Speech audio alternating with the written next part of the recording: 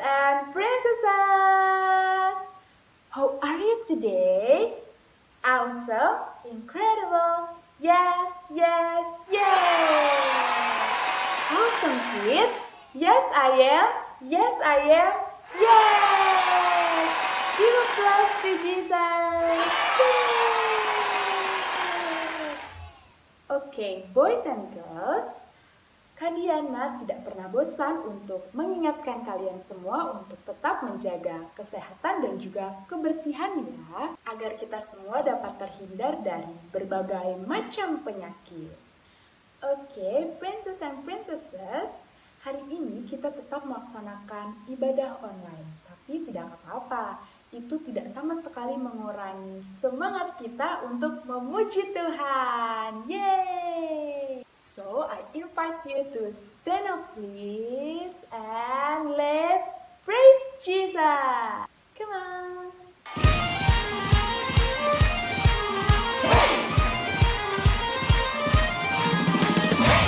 Boys and girls, clap your hands. Come on, prepare yourself. We will trust in God alone. We will stand upon His word, and whatever comes our way, we are strong and we are brave.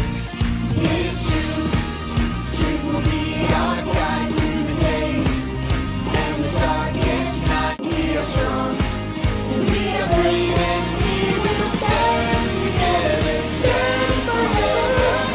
We will stand strong, standing up for God each day. We will stand strong. Come on.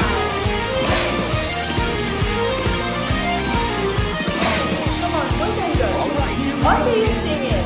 We will trust in God alone. We will stand upon His word, and whatever comes our way, we are strong and we are brave. Good. His Sing it louder. truth will be our guide through the day and the darkest night. Our God will give us strength. We are strong and we are Sing brave. it together. We'll stand together, stand forever. We will stand strong, standing up for God each day. We will stand strong and we will stand together, stand forever. We will stand strong, standing up for God each day. We will stand strong. We will stand strong. We will stand strong. Lift your hands. Say hey. Hey. Hey. Give applause to Jesus. Yay. Kelas besar dan kelas kecil, Kak Diana harap kita semua tetap bersyukur kepada Tuhan walaupun mungkin hari ini kita tidak bisa keluar kemana-mana. Kita harus tetap di rumah, menjaga diri, dan mematuhi peraturan pemerintah. Tapi jangan khawatir, karena Tuhan tetap bersama-sama kita semua. Kak Diana bersyukur sekali karena Kak Diana masih sehat, papa mama masih sehat, kakak-kakak masih sehat. Jadi adik-adik juga jangan pernah lupa untuk bersyukur ya, karena kita semua masih diberikan kekuatan sama Tuhan. Adik-adik, sekarang kita mau mendengarkan firman Tuhan. Jadi siapkan hatimu, siapkan pikiranmu, siapkan seluruh jiwamu untuk mendengarkan apa yang akan Tuhan sampaikan lewat hamba-Nya. Jangan pernah lewatkan kesempatan baik ini. Yuk kita mau lebih sungguh-sungguh. Kita mau nyanyikan pujian.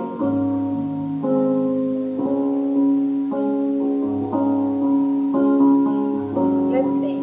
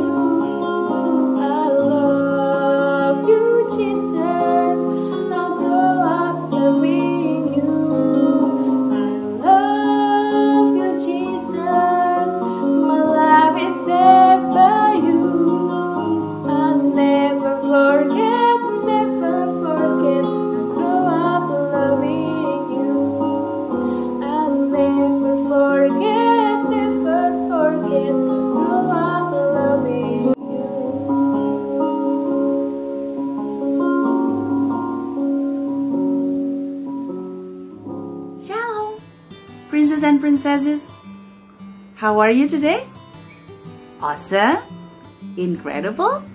Yes, yes, yeah. Awesome, kids! Yes, I am. Yes, I am. Yeah! Alright, princes and princesses. Before we start the service today, let's prepare our heart. Let's ask Jesus to stay in our heart so we can understand His words. Now close your eyes and bow your head. Let's pray. Dear Lord Jesus, thank you so much for protecting us. Thank you so much for keeping us safe. Thank you so much for your love that never stops. Now we're ready for your words. Please be with us and stay in our heart. We want to understand your words and do your words. Thank you, Jesus. This is us. In your name we pray. Amen. Alright, princes and princesses. If you remember last week, I shared about Passover. Passover is victory. Yeah? Victory. Because that is the time when Jesus was back to life. Alright, now let's look at the slides that I have prepared to share with you. Here we go. This is about Jesus' appearance. So after his tomb was empty, of course, he made appearance. Let's have a look. Jesus' appearance witnesses to Christ. That means you and me, we have to be the witnesses of Christ. Okay? The appearance of Jesus, was it trustworthy and believable? One thing we know for sure, without any doubt, is Jesus rose from the dead to save us. Yeah, can you imagine if Jesus just died and he never rose? What would have happened? He would have been just the same as an ordinary person. He is not ordinary, he is God. He's totally different. That's why he had to rise. That's why last week we celebrated Passover. The second point, we are just finishing the celebration of Passover, in which we learned Christ's death and his coming back to life. And the third, what happened next? What did his disciples and people around him believe? Let's find out. Right, now you can open your Bible and turn to Luke chapter 24. Lukas pasal 24. Okay? Luke 24 from verse 36 to verse 49. I've made these explanations for you. The first one, Jesus gave peace and didn't want his disciples to feel troubled and have doubts. This explanation can be seen from verses 36 to 38. And the second point, Jesus proved himself to them by showing his hands and feet. That can be found in verses 39 and 40. His disciples might have thought that, no way, come on, Jesus died, come on, how can we believe that? And yet, Jesus showed his hands and feet that had holes from being nailed on the cross. He showed his hands and feet so that his disciples would believe that it was him, it was Jesus who appeared before them. Jesus offered them another sign that his body was real and had a physical reality by asking the disciples if they had anything to eat. That's from verses 41 to 43. Yeah, as a person, we eat. That's why Jesus had to show it to them too, that his appearance at that moment was real. He wasn't a ghost. He wasn't any other spirit. He was Jesus. Yeah, that's why he asked them if they had anything to eat, to show that as a person, he also ate. Jesus told his disciples that his suffering and resurrection were fulfillment of scriptures. This explanation, is concluded from verses 44 to 46. And the last note I made was, Jesus told them that they were the witnesses of what had happened. This is from verses 48 and 49. Boys and girls, you and I are his disciples. So what do we do as his disciples? We have to be the witnesses. We have to be the witnesses of Jesus. You and I are witnesses to God. So what do you do so the message can be conveyed, can be delivered? Be the salt of the world. Just like cooked vegetables, when they are not salted, they taste plain. You don't want your existence to be disliked. So start from yourself, like throwing trash into a bin, respecting your parents, teachers, elders, and also care about your friends and your sisters or brothers. And the next one, as a witness to God, be the light of the world. Can you see when there is blackout? The lights at your house are off. Can you see? No, that will be difficult. Yeah? When you're in the dark, it's dangerous. You might trip and bump onto something. The same as this life. When others cannot do good deeds, you instead do good, so people can see your light and follow your good path. So, boys and girls, remember, you and I, we are witnesses to God. So we need to do good deeds so that everybody can see, people around us can see that we are true followers of Jesus. So the memory verse of today is taken from Luke 24, verse 47. And repentance for the forgiveness of sins will be preached in his name to all nations, beginning at Jerusalem. Let's close in prayer. Thank you so much, dear God.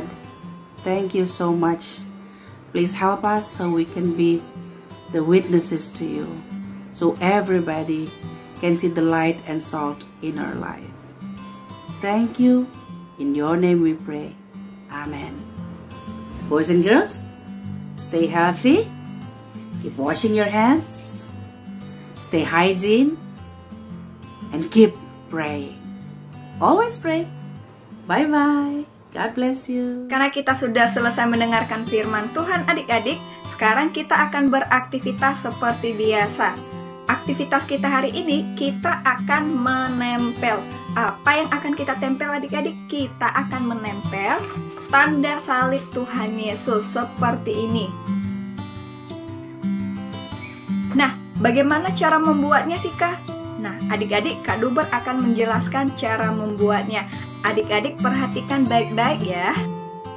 Alat-alat yang kita gunakan, yang pertama gunting, yang kedua glue stick, yang ketiga pensil warna cair, yang keempat pulpen, yang kelima pensil. Kemudian bahan yang kita gunakan, yang pertama kertas HVS dan yang kedua kertas origami. Sekarang kertas origami dipotong kecil-kecil seperti ini. Setelah adik-adik mempersiapkan bahan-bahannya dan juga alat-alatnya, sekarang kita akan membentuk tanda salib seperti ini. Kemudian tanda salibnya di garis-garis bagian dalamnya seperti ini. Kertas origami yang sudah dipotong kecil-kecil, kita mulai menempelkannya di tanda salib yang sudah kita bentuk, sehingga bentuknya seperti ini. Oke adik-adik, selamat membuat aktivitasnya. Tuhan Yesus memberkati.